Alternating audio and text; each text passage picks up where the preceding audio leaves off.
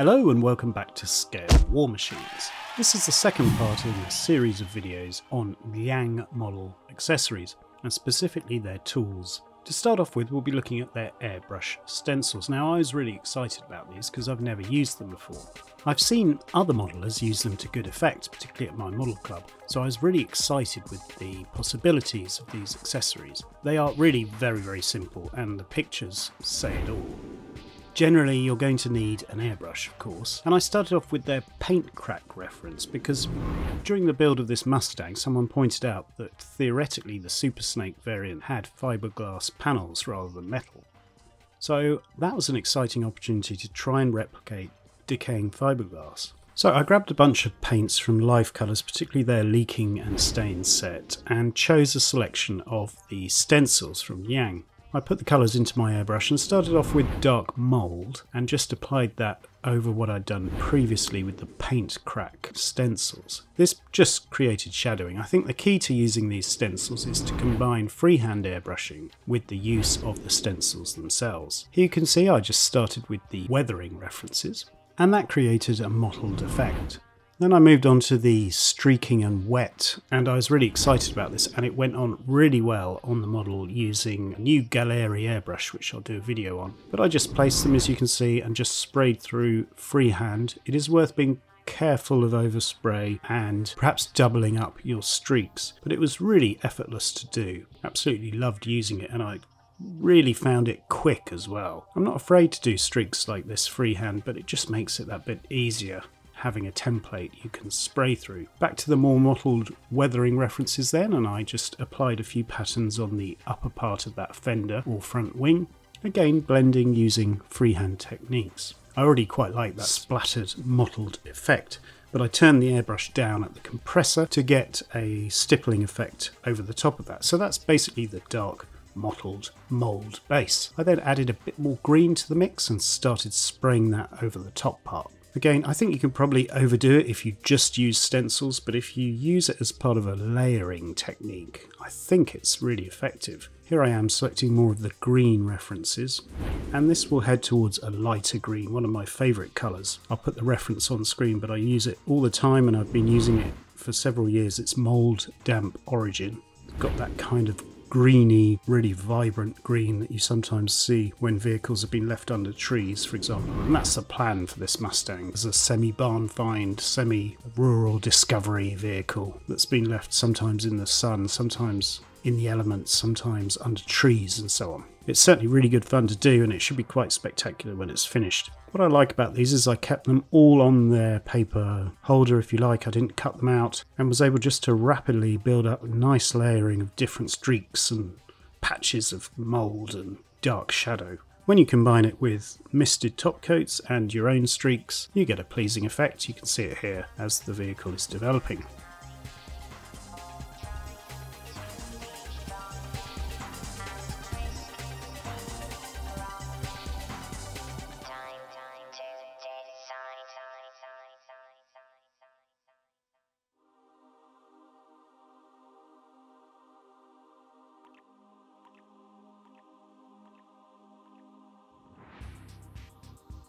Now for the brick graver, or brick engraver. I was quite excited about the possibility of this. I think this is a good idea.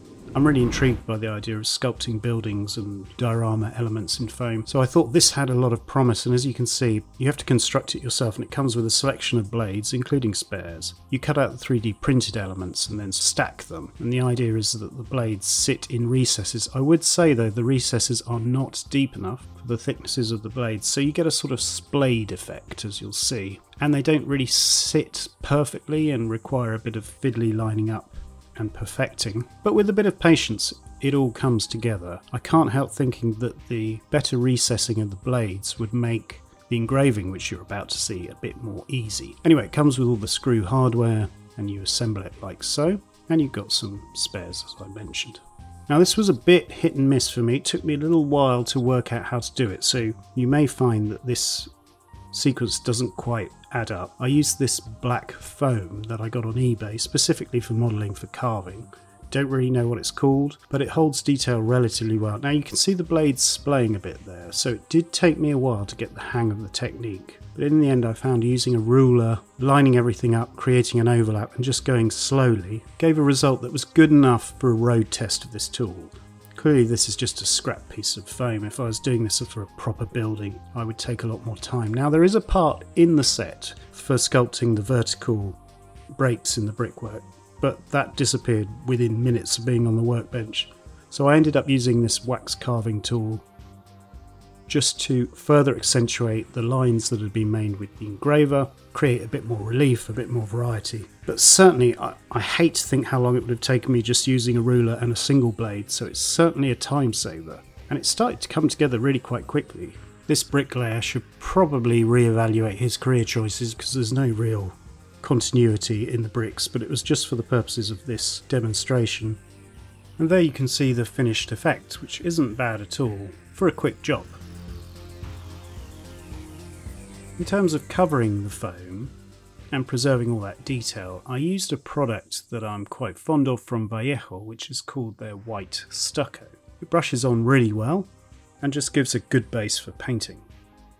I then used Life Colours stone references from their set and started picking out individual bricks, and the lower courses of bricks I just left in white. As you'll see, I wanted a mouldy effect on those as well. So I've got a bit of a mould thing going on in my modelling. Anyway, plenty of washes were applied, giving something like that, and then of course something you should be well familiar with now. The Liquid Pigments shadow stage. Again, greens and their dark brown / black mixes were perfect to add shadows to the mortar, and it was then blended or removed with their remover, both with a brush and a paper towel.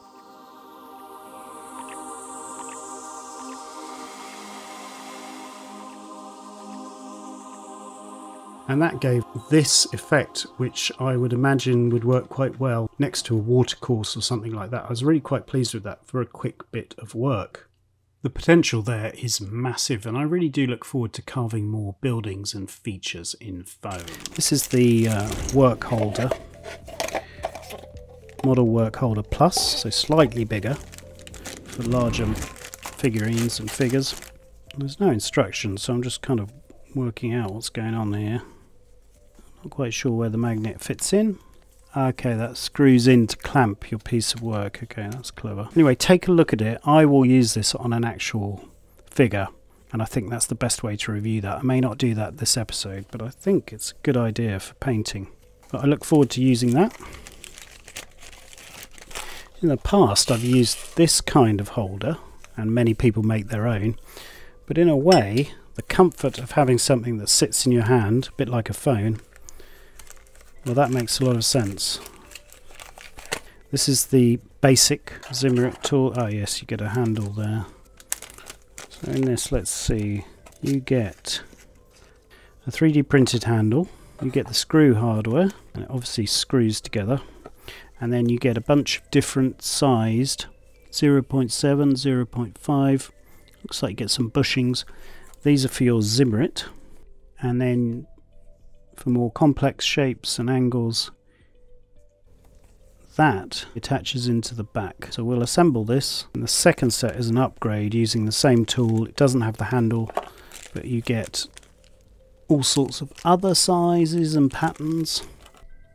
Again, this is a tool I think that warrants a dedicated video. So I will be making one where I use the Revel 1/72 scale King Tiger that I made recently, and that shows the possibilities with very small scale models. However, just so this video has added value, I am going to show the basics of how you use this tool. So first of all, in terms of assembly, it's fairly straightforward. You just cut everything out of the 3D printed parts, assemble it using the screw, making sure that you put the dedicated single piece non-roller part in at the back, and then you just screw it together, making sure that the roller can run with the bushing. Don't screw it too tightly.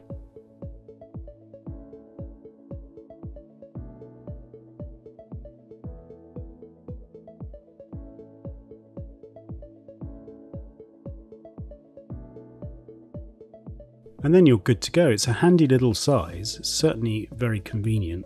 To demonstrate how it actually works then, I used this King Tiger turret and the 2-part putty epoxy sculpt.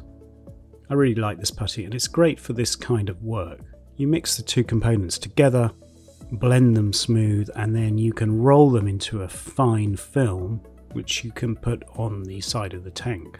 I find there's no need to really obsess about getting it super thin. What I would recommend is using the epoxy sculpt safety solvent to keep the Zimmerit roller tool clean, and particularly the roller part, so that it doesn't stick and peel up. But as you can see, a thin coat of epoxy sculpt, carefully applied, rolled thin and then rolled with the Zimmerit tool, can get quite good results.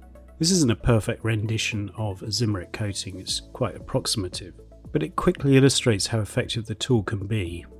A much better example of its usefulness is with the 1/72nd scale King Tiger, and that's why in that video I'll make a proper 100% how-to guide using this tool with that particular model build, and it really was a very small subject to try and put Zimmerit on.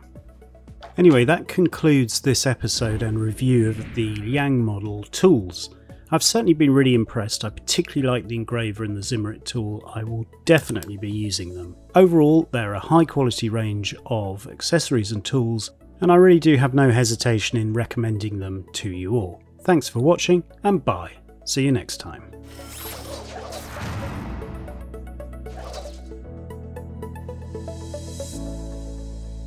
Subscribe for our latest videos.